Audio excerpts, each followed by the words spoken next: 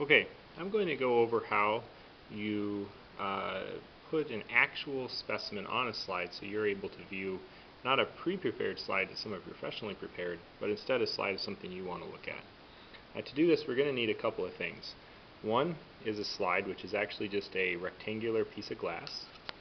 The other is a cover slip, which is actually either glass or plastic, but it's square and it's a little thinner than the actual slide is.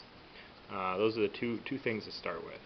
And then what we're going to be putting onto this slide is this a piece of this little, it's a water plant called Elodea. We're going to be putting one part of a leaf on there.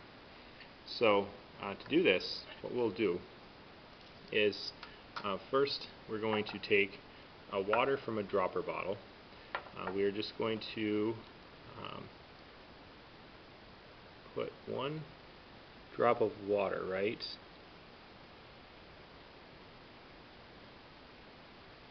in the middle of the slide, so something similar to that. Then in there we're going to take a piece of one of these leaves. If you look at this piece that I'm holding, there's multiple leaves on there, and each leaf would actually probably work for several groups. We're going to be zooming in between 40 and 100 times, so we don't need a very large piece. So take one of these leaves, and actually if you even just take half of one of these leaves, you're left with just a little bit on the tweezers there. And then the trick is to try to get that leaf off the tweezers into your little drop of water that you put onto the slide.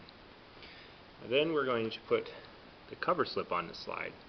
If you were to drop the cover slip straight down on the slide, you'd catch some air under there, and there'd be little air bubbles, which are really distracting to look at under the microscope. So instead, we want to try to put the cover slip on in such a way that there won't be any air bubbles. And to do that, we'll set the cover slip at an angle like so, and kind of let it fall onto the slide. And that way it squishes out most of the air, so that there's not any air bubbles directly around the slide. From here, you can pick up the slide, and everything should stay on there. There shouldn't be any water coming out because you only put one drop of water on the slide, and it's ready to view. You'll look at it just the exact same way that you looked at the other slides. Start at low power, find it at that 40x or the red one, then again look at it at medium power, and you can try to find it at high power. We're looking at a thick enough piece of material now, sometimes it's kind of hard to find at high power, but you should be able to find it at low and medium power for sure. Then when you're all done, you'll bring it back, and to clean up the slide you do this. You'll take one piece of paper towel, no more than that for sure. Remove the cover slip from the slide, and there will be that little green piece either on the cover slip or the slide. Simply wipe off the cover slip, put it away, wipe off the slide so it's cleaned off and put away, and then you can simply throw the paper towel away and you're all done.